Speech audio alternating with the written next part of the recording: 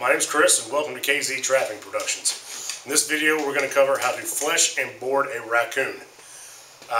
We're going to show you a few little tips and tricks. Nothing major, nothing serious. I'm not the fastest at doing this, and you'll hear me say it a couple more times, I'm sure. But I am thorough. Very rarely do I knock a hole in one doing it this way. The hides are clean.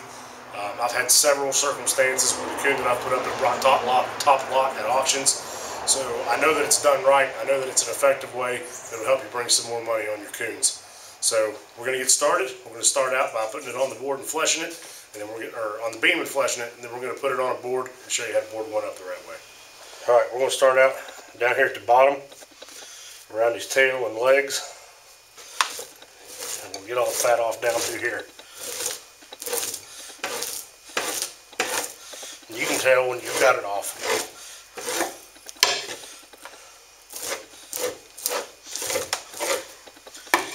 Start by going about 6 inches around him all the way.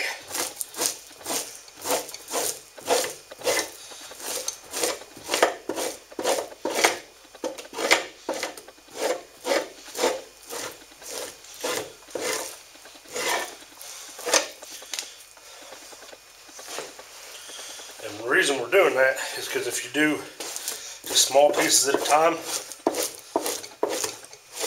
you won't have to worry about the fat balling up on you down at the bottom. Right there where his penis is, be careful, you're going to cut it out anyway, so you don't have to be extremely thorough right there. But you also don't want to be ramming on it so hard that you rip a hole in it.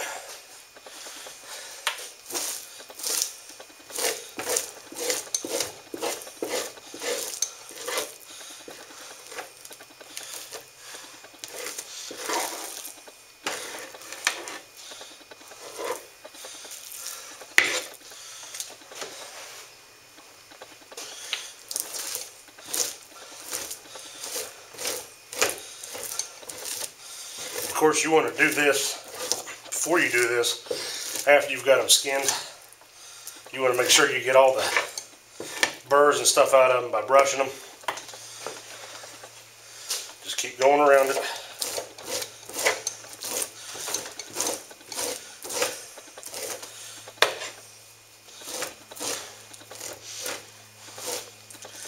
Alright, once you get that cleaned up down at the bottom, don't worry about the stuff that gets on it. Down here around the tail, you can see it's starting to look like it's all fatty and stuff. It's not as big of a deal as it looks.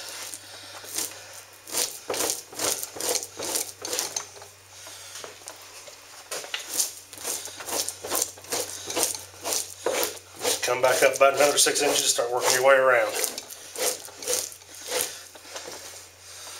Am I the fastest at doing this? No. Is it thorough and done right? Yes. And that's the important part.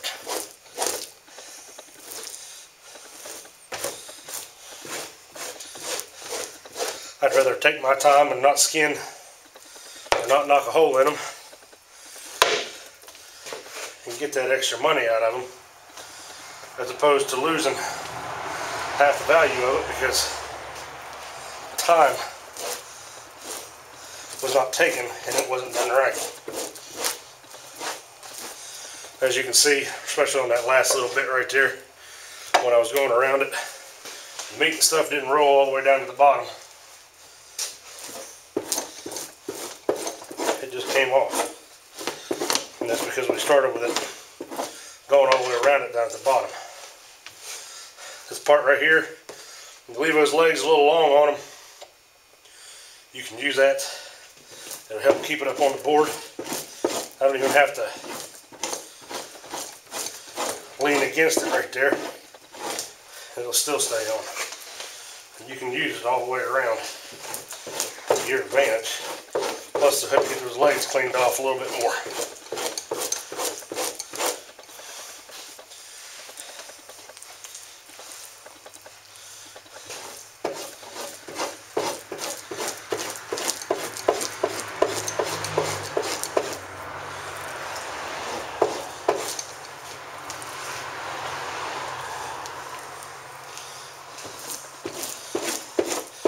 like I said, I'm Definitely not the fastest at this.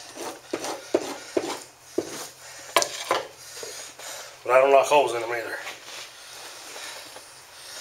And that's the kind of crap that'll cost you money.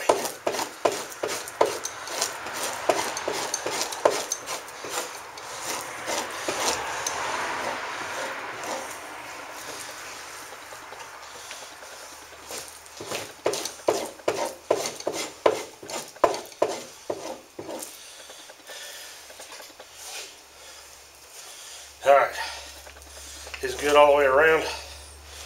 And get her here on the back. This is the toughest part of them all. They got a lot of gristle on her back.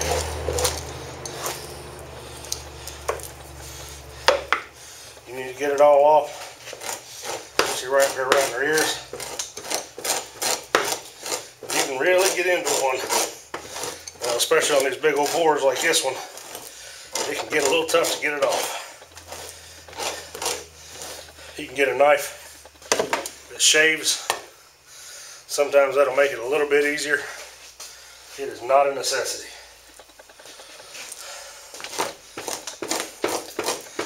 Get up here and clean around these ears.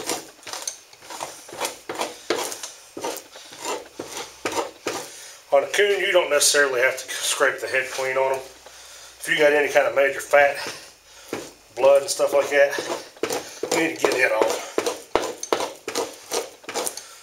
But that's really all there is. Let's get him one here in just a second. We're going to show you how to board it. Alright, well, we've got him fleshed. We're going to get him boarded up here. These are 7-inch coon boards. I like to mark him so I know just how long he is if I need to. He's pretty close. I can stretch him to the next one.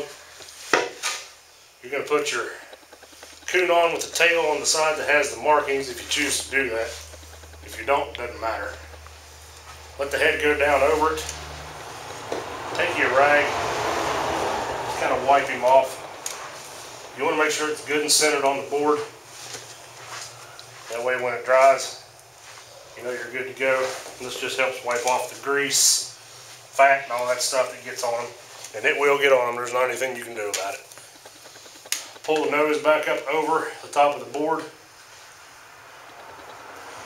Again, make sure he's straight.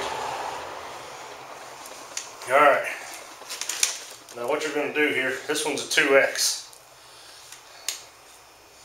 So, and he's pretty far up there, so no matter what I do, he's not going down to a 3X. So, we're going to take him right here across the bottom, pull it down to there, and we want to make a straight line across here. And we'll come straight down and over just a little bit. And hopefully you can see it. It creates a little pleat right there.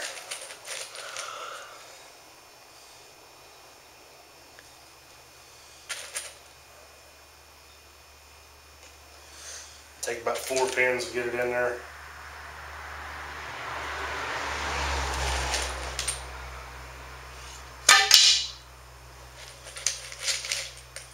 Maybe my little assistant there will pick up the belly wedge for me.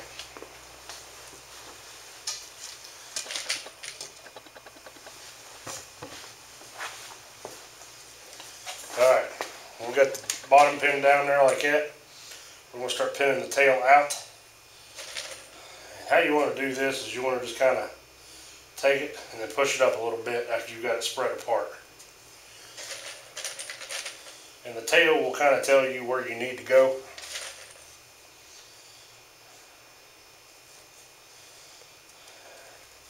There's a couple of ways you can do this, but if you're going to take the time to flesh out an animal, you might as well do it right. Make it look as good as you can for sale. I promise you, taking the time to pin these things open will make your coon look a lot better. They will dry faster too in the tail area. A lot of people take them and they just use cardboard. Put it over top of it. I'm not going to lie to you, it's really not a good idea. Cardboard holds water and grease. That grease sits right on top of it. It does not really allow it to dry all that well, although it does spread it open.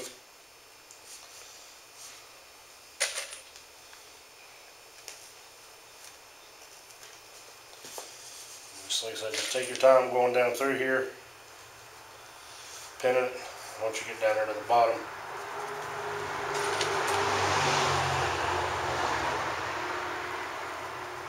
pin it down. Then we'll come over here to this other side.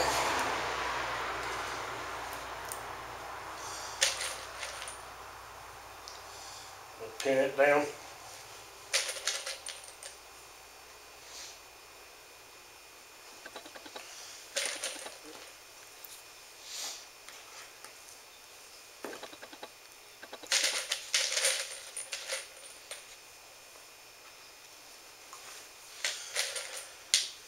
And you have little pieces sticking out here on the sides. What you want to do there is grab those and pull them around so that they kind of sit flat and just kind of run straight down the edge of the board. Raccoons look a lot better done up on wood than they do on wire. So kind of keep that in mind. Once you got him on the board, it's right here above the penis. You're just going to kind of open up the inspection window. Yes, you're cutting fur off, but no, it is not a big deal. That fur is not used in the process anyway, so you will not be docked for it, I can promise you that. Where you left your legs a little long, go up here and cut them off. Don't cut them too short. Cut that one a little bit shorter. There we go. Everything's on there, looks good. Reach down here, grab my belly wedge, slide that in there. Make sure it goes all the way up to the nose. Straighten it out there. Put a pin in it. And he is ready to go and hang up. Alright, well, as you just saw, we fleshed out the raccoon. We put it on a board. Once the raccoon dries out, all that you have left is taking it off the board. I don't really think I need to cover how to do that. All you need to do is just hang it somewhere that nothing can get to it. It has room to air dry or continue to air dry. But those are the few of the tips and techniques that I have as far as doing a raccoon and putting it on a board. Get you the most money for your first sale. If you're going to put the time and effort into it, you might as well do it right. So thanks for watching our video. I hope you'll subscribe to the channel here on YouTube. And happy trapping, and take care.